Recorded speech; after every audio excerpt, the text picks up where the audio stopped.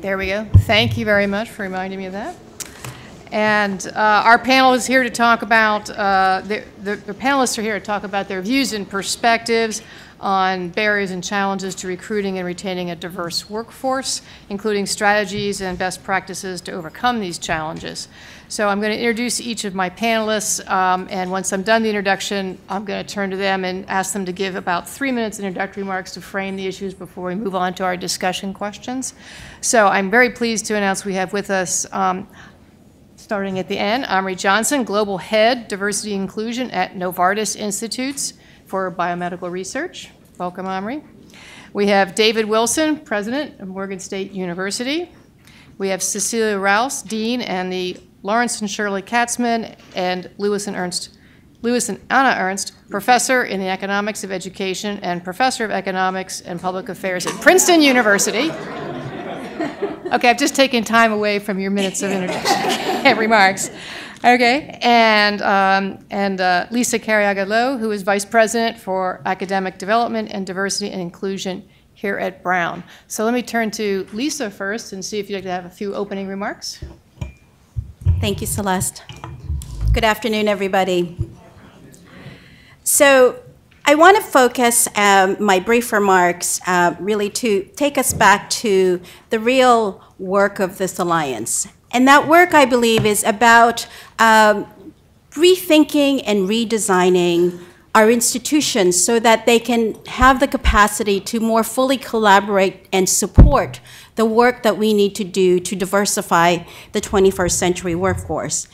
And by redesigning our institutions, I mean the idea that we need to reimagine the work that we must do with respect to policy and practices in order to fully embrace the meaning and prospects of diversity. How do we define diversity? How do we do the work of diversity? Who does that work? How do we map out that work in meaningful ways so that we can fully understand where the gaps are as well as where the opportunities are? We continue to be befuddled by the lack of underrepresentation of historically underrepresented groups in academia. I believe that fundamentally that is a problem that we need to address. As much as we have, in fact, diversified our undergraduate populations and even to some extent our graduate student and postdoc populations, we have not done the kind of intentional focus work to diversify the professoriate in order to fully support an institution that in fact embodies inclusive excellence. And so that is the work that we must do. And in doing that work, we need to recognize and understand how we think about merit. What does merit look like in the academic pipelines that we develop as institutions? How do we form community? Who belongs? Who has a voice in those communities, in our communities? And finally, how do we think about an ecological view of development that in fact embraces the kinds of things the Leadership Alliance has done in order to provide support and scaffold the work that our students need to do in order to thrive and survive through the academic pipeline? So I will end there. Thank you very much. David? It's just on? Okay. First of all, let me start out by acknowledging the great and terrific work of President Paxton and Brown University for the leadership provided to the Alliance over the years. And all of us, as you have seen through the reports that we already heard, have seen the tremendous progress that has been made. And so we're all committed to continuing down that path. I thought I would take my opening comments and root them, if you will, in the great history of Morgan State University, and in doing so, acknowledge once again the president of Morehouse College, who is also in this space, Xavier University in this space, and Spelman College in this space, and Claflin as well, because they could also be making similar comments. Let me just say a word or two about Morgan to place it in the context of this topic, how important it is to not just sustain a diverse work workforce, but to grow one. Because as you heard from Congresswoman Eleanor Holmes Norton, we're nowhere close to where we need to be in terms of a diversified workforce that is going to reflect the browning of America in the next few decades. Morgan State University is an institution rooted in the HBCU tradition. We were established in 1867, and we, like Morehouse, will be opening our curtain January 1, 2017, on our sesquicentennial year.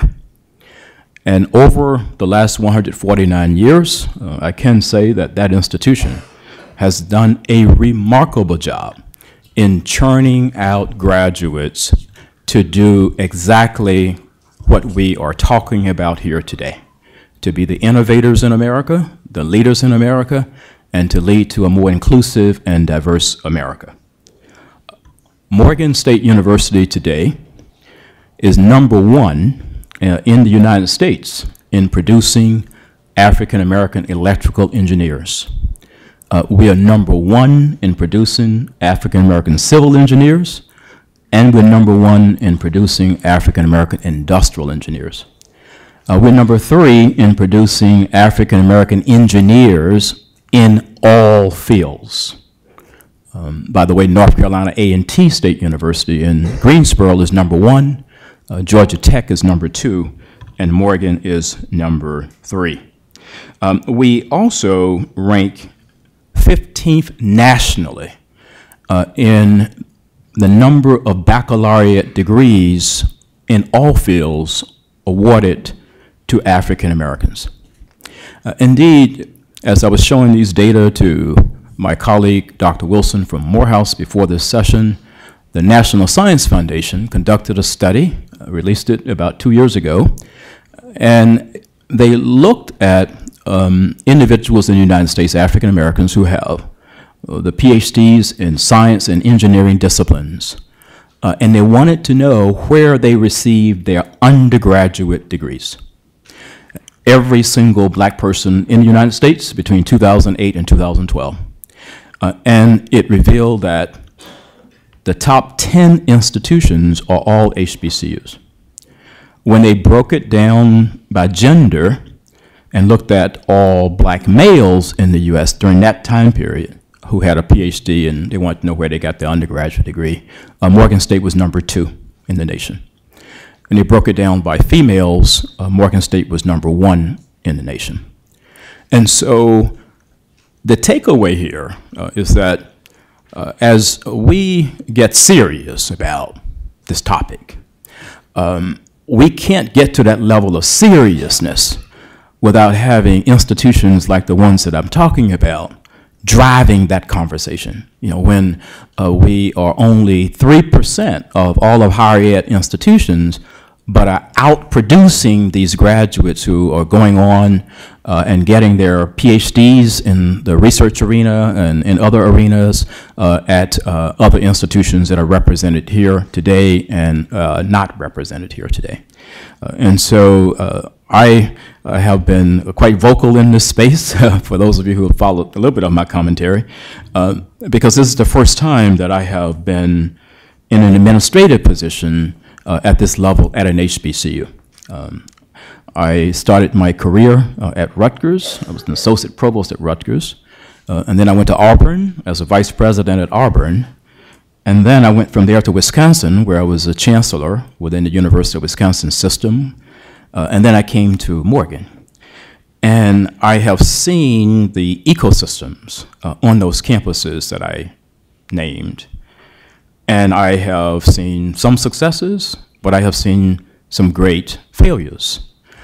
And what I've seen at Morgan has absolutely turned on its head all of the things that I thought I had seen in other places that were successful.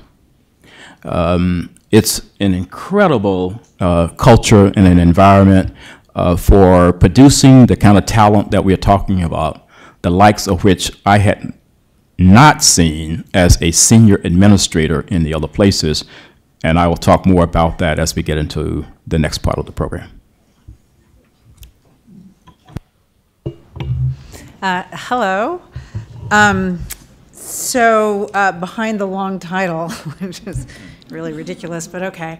I'm an economist. I'm a labor economist, and I think a lot about issues in the labor market. I think a lot about issues in the economics of education.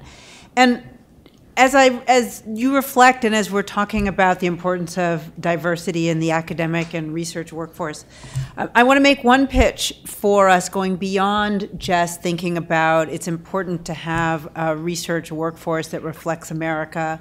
It's important to have schools that reflect America. I think that's important, but I want to make a plug for another reason. There's a lot of growing evidence that suggests that diverse groups just make better decisions. So if as a country, if we're going to remain competitive in terms of innovation, in terms of research, in terms of where we're headed, it's really important that we have all hands on deck and that we have many different viewpoints trying to tackle many different problems. Arguably, my profession, economics, due to the profound lack of diversity, which I will talk about in a minute, I think we may take the cake, actually, if you look at the numbers. Arguably, it was that homogeneity, not just on racial and gender lines, but of thought, which led to the severe consequences of the Great Recession, that there was just a groupthink that was going on. Because part of what happens when diverse people are thinking about problems from their own perspective, seeing different parts of the elephant, as I like to remind everybody, is that they challenge one another, they don't take assumptions for granted, and they see different parts of the elephant. And they understand that, yes, that looks like that might be a good idea over here, but if you really understand this part of our country, let me tell you what's happening over there. So I would just make a plug for that's another reason why the work that you're doing is so very important and the work that we all do in the academy. I also wanted to say that as dean of a public policy school, and okay, I shouldn't say this here, but I'm going to say it anyway. We care a lot about racial and ethnic diversity, but the dimension on which our school has the biggest challenges is on diversity of political thought. And we work very hard. There's not a box that people check that says, I voted for, we don't really know people's political views, but as a school of public policy, if I don't have all political viewpoints represented in the classroom, our students aren't getting the best education that they could be getting, and we're not helping to produce the best leaders in all spaces.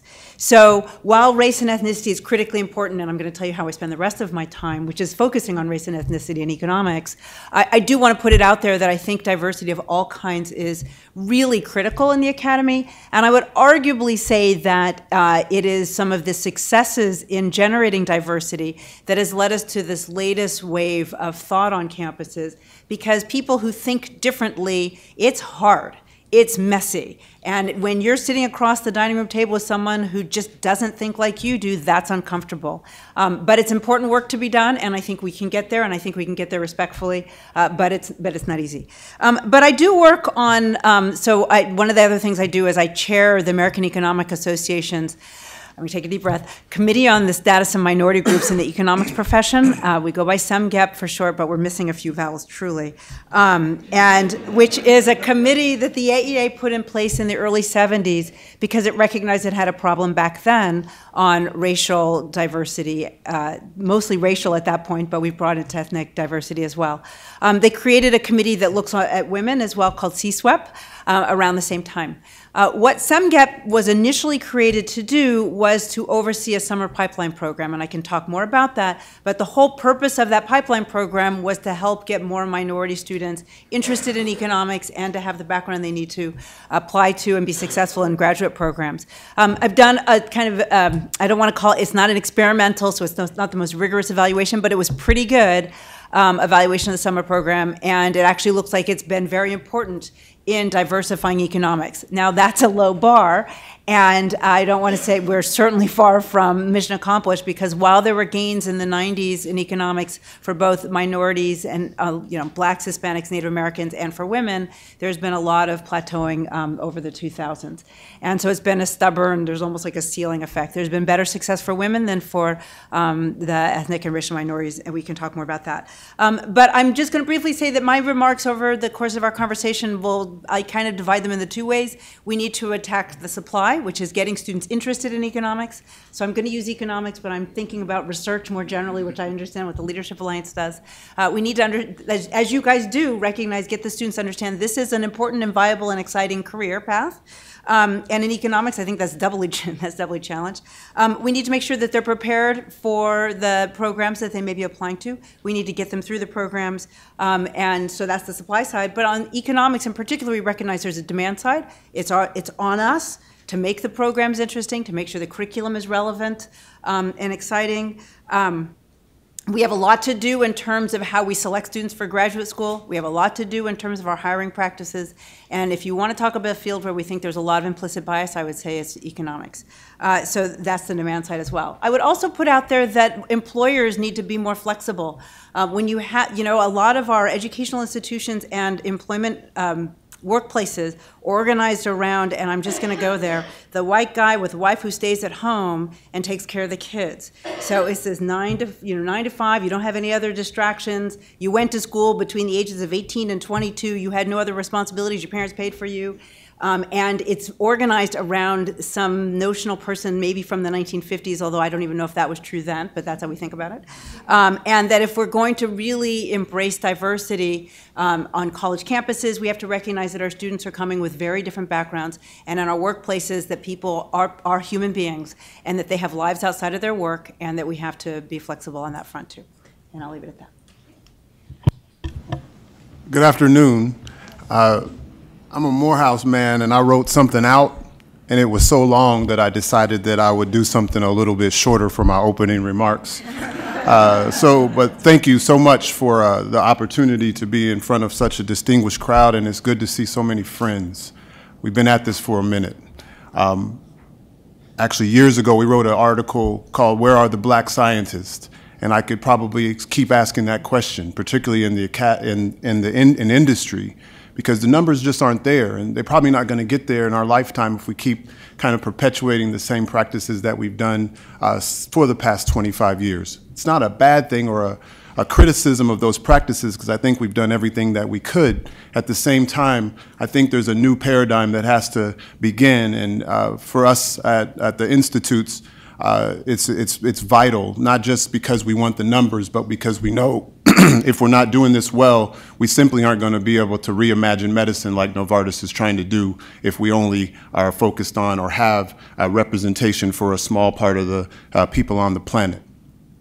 So to keep my opening remarks as short as possible, give a quick overview of Novartis Institutes. We're the research division of the Novartis Pharmaceutical Company. We're kind of like the engine of this massive 125,000 person global organization based in Switzerland.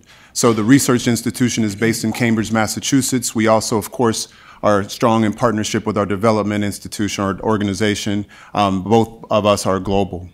So my perspective on this is global. Even though a lot of the programs that we've done with my colleague Anastasia and Anda who are here today have been very much focused on the US, we also have programs to develop talent from around the planet. So we have a program that develops students and faculty from the continent of Africa. We have students coming and faculty and scholars from South America, et cetera, to bring that diversity to our campus and expose our scientists to somebody that they probably wouldn't be exposed to if we didn't bring them on the campus. So this isn't just about a kind of a paternal way of doing things like oftentimes we see around corporate responsibility in corporations. We know that this is something that's really about our bottom line, and we are building these relationships because we know they're vital to us building a long-term capacity in those particular areas so that we can do great science for the long haul. So I'm thinking about the entire innovation chain when it comes to drug discovery. Even though I work for the research division, we're feeding pretty much everything, and there's people that are coming out of research and going into commercial and coming out of development and going into various parts of sales and operations. So this is a pretty broad opportunity, and it's inclusive of people that are getting PhDs and MDs, but it's also inclusive of people that decide that they want to get a undergrad in engineering and then go on and get an MBA and want to come in and work in some other part of our organization. So 3 things that we've done philosophically at the institutes is that we've been focused on this notion of exposure versus aptitude. And we know that we have a lot of really, really, really bright students, and they have a lot less exposure than someone who has been sitting around the dinner table with Nobel laureates since they were 6 years old. And some of us that know people whose children sit around the table with Nobel laureates, we know the difference between what they do when they get to graduate school and when they get out of graduate school and the network that they have versus somebody who didn't really get turned on by science until they were 15. It's a very different trajectory. If we talk about the 10,000-hour rule, we know that we've lost some hours between the ages of 6 and 15. So that's one. So we've been looking at this whole idea of diversity really as intersectional. I know all the scholars in here know about intersectionality, but what does that actually mean? For us, it's the fact that all of us are not a monolithic notion of anything. We're not a monolithic notion of our gender, of our race, of our ethnicity, whatever it might be. We're myriad possibilities for innovation, myriad possibilities for contribution, and you have to be able to insert that mindset into an organization to mitigate the resistance that often comes. And it used to be that it was actually loud, and it's kind of loud right now, but it used to be where it was very loud across the board. Now it's really silent, the resistance, and we want to be able to mitigate that by framing it. Secondly, for us, it's creating these bridging ties. Those of us that have been looking at kind of social capital know that we have a tendency to bond with people like ourselves. We've been very intentional in our mentoring, in our programs, to bring people that normally would not connect intentionally together. Lastly, these bridges to one another also create what I would say is inclusive networks, or you could even call them innovative networks of difference. So people that are exposed to people different than them also begin the process of getting access to the networks of those people different than them. As a result, they begin to share ideas a lot more rapidly and with a lot more context than you get if you're just generally in interacting with people like yourselves or people in this circle. I can say the people in this room, I know a lot of you. And that's good, and that's maybe not so good. It's good because you're fantastic. It's not so good because there's a lot of people that could be in this room, overflowing this room, so that we can build the kind of networks that we need for people to have that instrumental support and ability to consistently contribute and build through their careers throughout their time in academia or industry or wherever they might be. So I'll stop there and go back to our... The next question. Thank you, Amri. Okay, let me start with the first question, and I think I'm going to ask Cecilia to start with the answer to this one, and we'll see where we go. What is the current climate in various employment sectors, and what barriers exist that prohibit the recruitment and retention of a diverse workforce? Oh, geez. So so various sectors. I'm really not sure how to think about that. So I think we're really thinking about the academy here, and I have to say I know much more about economics than I do about a lot of other fields in the academy, in the post-secondary level. So I'm going to speak from economics, although really I think that these apply. So I think one is okay, so I work on the economics of education, and I sometimes quip, we're always pushing the problem down. So yes, we have a problem at the post-secondary level. It's the fault of K through 12. Yes, I mean, of high schools. Yes, we have a problem in high school. It's middle school. Yes, middle school. By as soon as it's the prenatal environment that really matters. So it really does matter. I mean, I don't want to be too light on this because we do know that those early experiences matter a lot. But at some point, you have to you have what you have. But I do think that part of the barriers that we struggle with goes back to our K through 12 system and the fact that there's a lot of inequality there. There's a lot of inequality in pre-K and probably prenatally. But so that kids, when they come to college or have had very different experiences, are very differently prepared. And so when they get to college, the question is, how do you handle that? Now, I know, for example, when it comes to some of the STEM fields, so like medicine, for example, at Princeton, as an example, one of the barriers that we've noticed is that if you've been to a prep school, the math you've had, the preparation you've had, you're ready to hit the ground running on the pre-med requirements that you need in order to set on that track.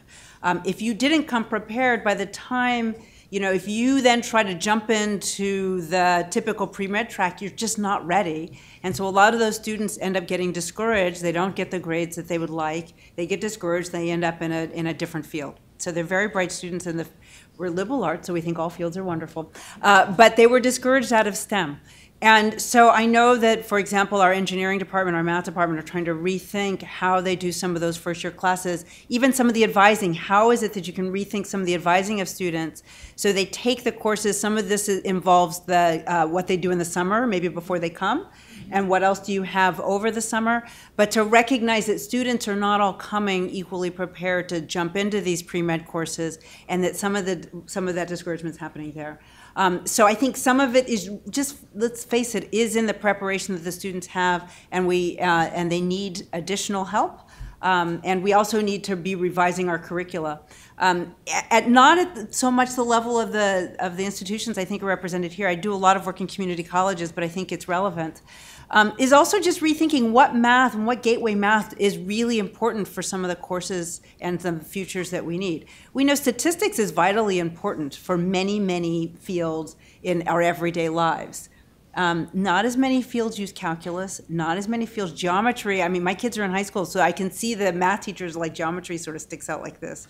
Not so important. But we still force our students to go through these sequences. A lot of students get stuck at the math, those math gateways, and they're not necessarily being tested on the math that they're actually going to need.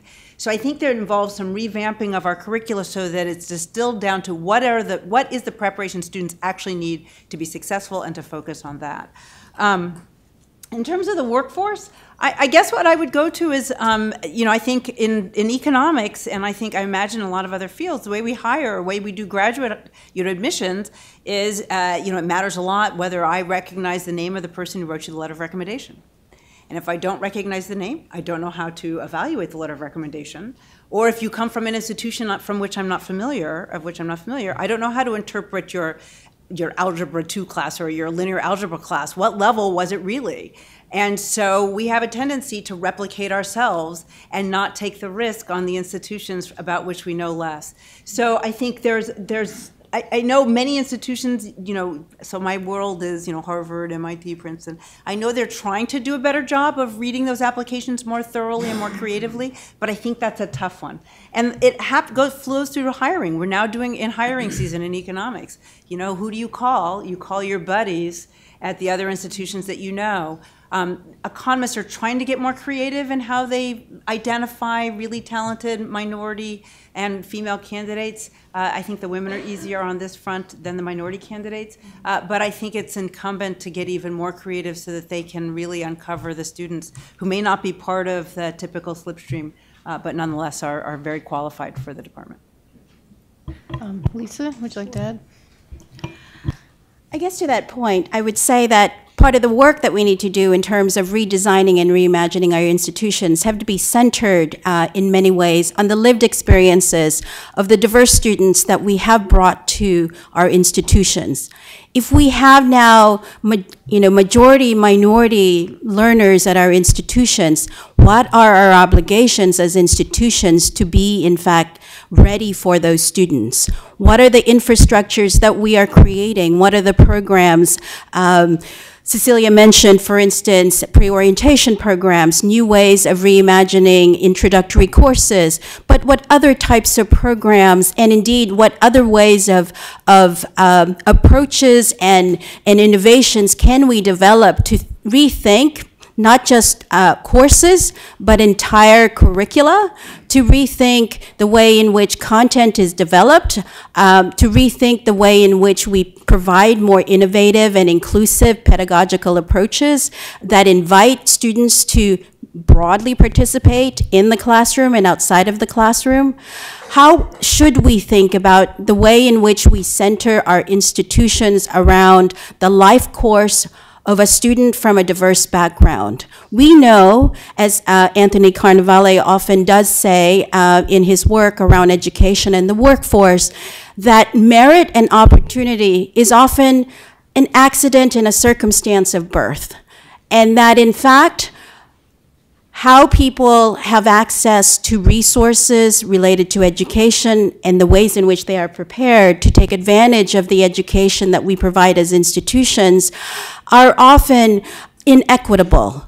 And so what then do we do to level this playing field, to support the needs of our diverse learners? And I think what the Leadership Alliance has actually done in terms of providing resources early on, as they do with FIRE, for exposure, but also providing the opportunity to develop skills to more fully navigate and negotiate their education is a really critical piece and one that we need to look at. And then I guess I would add to that the notion again of this life course trajectory.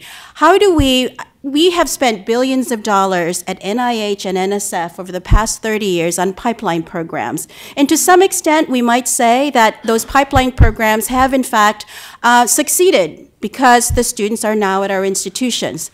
But what we have failed to do in those programs is really to make more accountable the institutions who have received those billions of dollars of funding in really addressing what progress we have made as institutions to ensure that those students do go on to purposeful work in the areas that they wish to aspire to, whether that is in academia, so much of it in academia.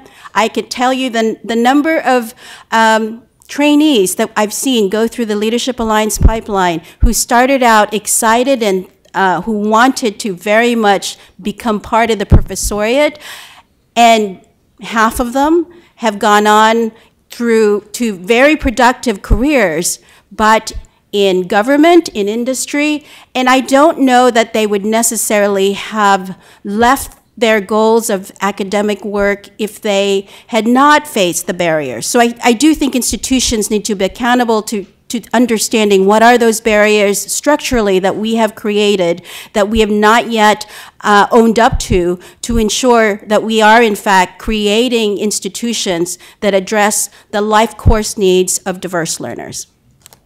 Thank you. David, would you like to comment?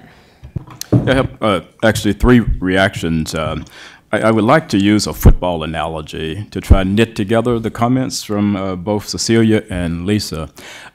Imagine, if you will, that you had a quarterback and you put a blinder on over one of the eyes. And you said to the quarterback, now you got to play this game and you have to have a 95% completion rate, but you can only look at one half the field. Well, that's going to be very, very, very difficult. And so going back to the comment that Cecilia made, if indeed from the employment perspective, we find a culture, and I think we do, where individuals are relying heavily on their contacts, their school contacts, who is in this network, who is in that network. And you have some perceptions about entities that are not a part of that network, and you're not looking at the whole field. Then I think from an employment standpoint, you're going to have a real hard time diversifying your workforce because you're not considering the entire football field. And so that's the first point. The second is that I have been struck the last 3 or 4 years in particular with the experiences that I've had with numerous corporations, and particularly those that are in quote unquote the innovation space, in Silicon Valley and other areas, at the huge disconnect between the cultures of those institutions and perhaps the rigidity of the cultures within many of our academic institutions. And from the standpoint of our HBCUs, I think it's even more severe. And so, therefore, you have a situation where you could have students who are coming out of our institutions with almost perfect 4.0 averages, and they are very, very competitive on any kind of cognitive or academic achievement measure. But when they get to some of the corporations, and the environment there is just so different, it's just so informal, it's just so innovative. And if 35% of the way the corporations are selecting them is based on the fit piece, you know, are you the right fit for Google? Are you the right fit for Facebook? And they are determining that, you know, through these human pieces, and they're bringing to that, once again, their own set of experiences, right? That's a problem. And I tell you, I had a conversation with one entity about this just last week, and said, you know, we need to talk about a different type of collaboration. We need to talk about a collaboration where when I start thinking about building an academic building at Morgan, I need to have you from the private sector there at least talking with us about how we should even think about the space in that building, where we are not putting people in silos, you know, where we are creating a climate on our campuses that is in alignment with what some of these students will have to see when they leave us. And so that's a way of thinking a little bit differently about curricular reform, because you have to, I've challenged them as well to make these opportunities available for our faculty, you know, to come and spend some time in that space so they begin to understand what they need to do to rethink curricular in a way now that would be in greater alignment with the innovation that has to take place in order for our country to remain competitive long term. The third point, and this is going back to the Morgan versus non-Morgan.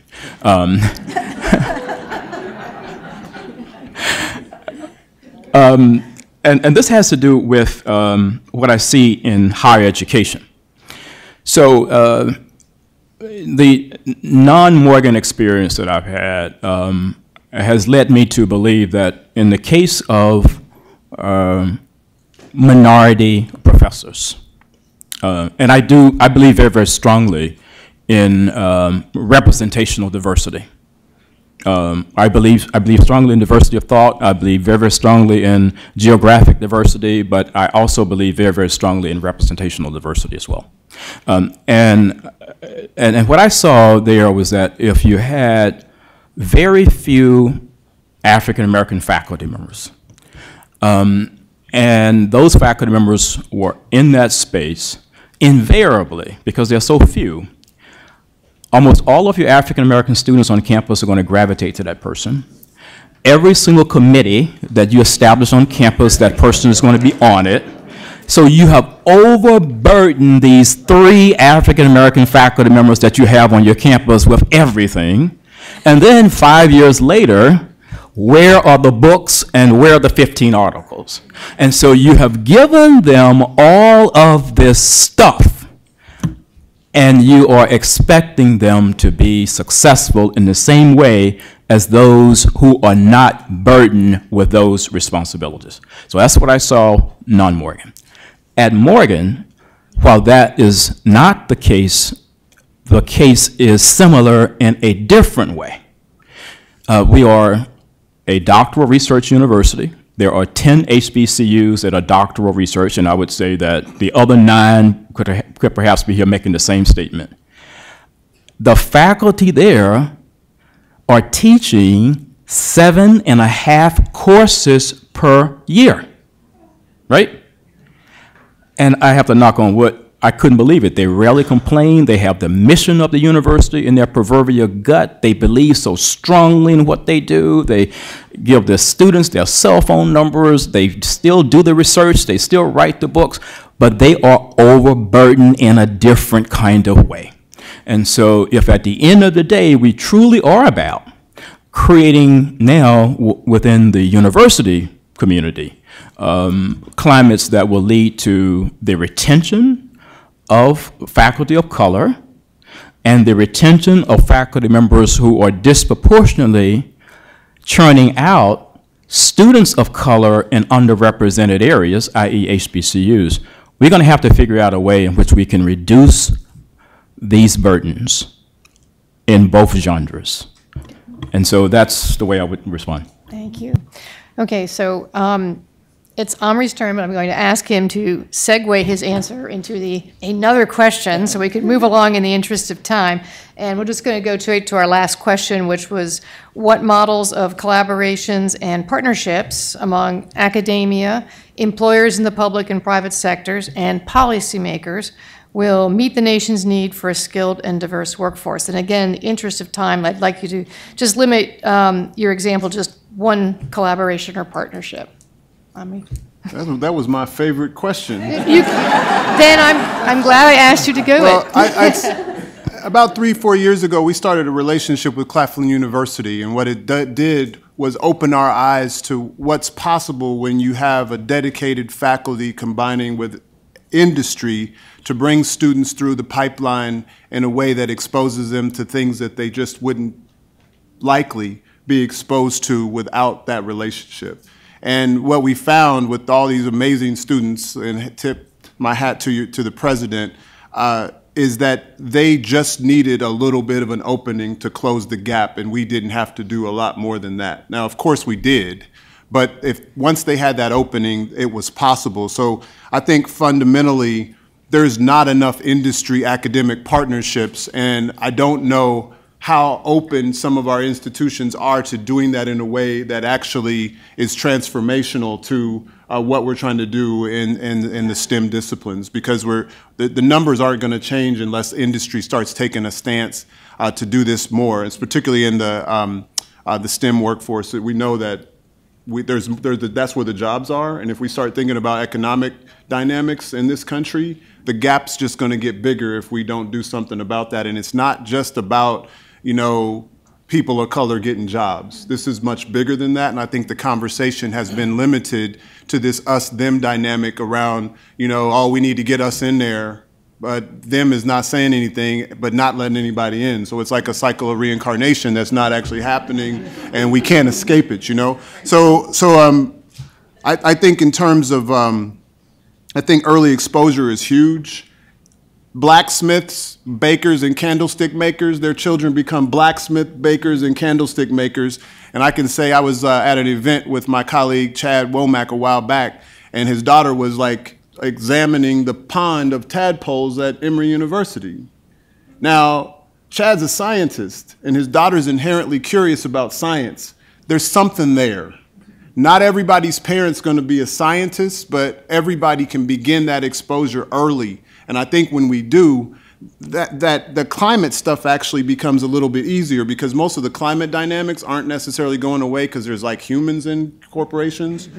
And they're going to be like human, you know? But can we do some things to get people ready to know how to deal with humans and have the confidence in their scientific acumen to balance those two things out? So I'll stop there because I can talk for a very, very long time. Thank you, Amri. Lisa, you want to answer this one? So I think that, again, I want to go back to a more systemic view of this work. I think that what we see around this room today is a remarkable group of individuals from all sectors: industry, government, public, private, universities and colleges, nonprofit institutions, corporations. And I think that we need to be able to think about systemically what are the mechanisms by which we can more fully, intentionally come together. And I want to offer up an interesting example. So, and I'm looking at Dr. Valentine from NIH, who will shortly be speaking with you, with all of us. And I think that there is a particular role for agencies to play. NSF and NIH and the DOE have a particular bully pulpit to compel all of us to come together to think about and develop new models of engagement across all of our institutions. Yes, the Leadership Alliance has been able to do this work meaningfully over many years, but it has been because we have had the support, financially and otherwise, of institutions like NIH and NSF and the DOE and Mellon to be able to create these systems and infrastructures that allow us to exchange faculty, that allow us to exchange students, that allow us to develop new collaborations across institutions.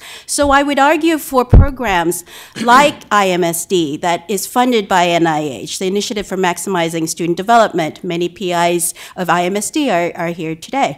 I would argue for programs like NSF's AGEP, the Alliance for Graduate Education in the Professoriate. I would argue for the UNCF Mellon and the Mellon Mays undergraduate fellowships, because those are structures that cut across our institutions that allow us to identify and systematically track students from diverse backgrounds throughout the life course of their career trajectories. And if we can do that in a larger way, I believe that we can actually address these larger issues of diversifying the 21st century workforce. Thank you. David, do you want to talk about one particular collaboration or partnership? Sure. Just one. Just one? I had about 15 here, right? No, actually, I would just like to pick up on the NIH because we were successful in getting a $23 million build grant from NIH. And we are in the second year of that grant, and the purpose is to really educate the next generation of minority bioscientists. And it's a wonderful, wonderful model where we are collaborating with Johns Hopkins, University of Maryland Medical School, and the Dean of the Graduate School at Brown University is a part of our team that is coming in and making sure that our students who are rising sophomores when they enter this program or going into a really competitive opportunity where they understand research in a different way. And so just to briefly explain this model, because I really have to take my hat off to the faculty at Morgan. They're always looking at ways to do things differently if indeed what they have been doing in the past has not worked. And so this particular $23 million grant is taking the whole research paradigm and turning it around. And they are introducing a more entrepreneurial approach to undergraduate research as opposed to an apprenticeship model. And the apprenticeship model is one where a professor invites a student to work on a research project in his or her lab that is of interest to the professor. And they give the student a task, a very concrete task, and say, okay, you just go here and you just code this. And what our faculty realized there was that some of the students, and they did their research, had become turned off by that because they could not see the connection between the sort of segmentation of these responsibilities and the excitement about research overall. And so this entrepreneurial model is one where we are saying to students, you come up with your own research idea. And you have to go through an 8-week summer program to perfect that idea under the tutelage of professors. You have to present your research proposal in a competitive environment, and we bring in the professors from Brown and Hopkins and Maryland. They sit as an NIH panel would, and the students have 10 minutes to make that presentation, and then 20 students are selected to be funded, and they get a $20,000 grant to carry out that research, which is of interest to them. And the level of excitement, because I've sat through 2 of these now during the summer, it's just amazing to see these rising sophomores in biology and chemistry and psychology. Now all of a sudden they are extraordinarily excited about research, and they can't wait now to get that PhD or to go to medical school. And so I really want to just express our appreciation to the BUILD program at NIH. I hope that we see that program around for a while, and we'll see results in terms of students coming through it, going on to graduate school, medical school, getting those degrees, and we'll see even greater numbers when we have this forum again in terms of the productivity.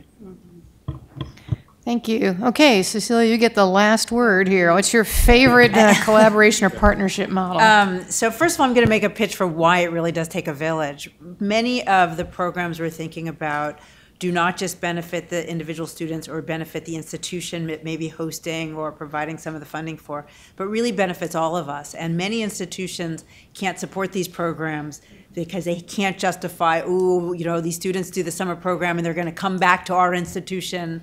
So they can't fully justify it either if they're publicly funded, or even many not-for-profit institutions as well, because the trustees say, wait, how do we benefit? So it really does take a village. We have to recognize our social collaboration. So, to collapse back to the economics, the summer program is an example of such a public good, where we've had the host institution is moved around. It's currently at Michigan State University. So Michigan State itself is putting in substantial resources. The American Economic Association is putting in substantial resources, and they get in resources where they can they're going to be applying for grants from private companies and from philanthropy. In the past, it's been funded by the Mellon Foundation, by MacArthur, by Sloan.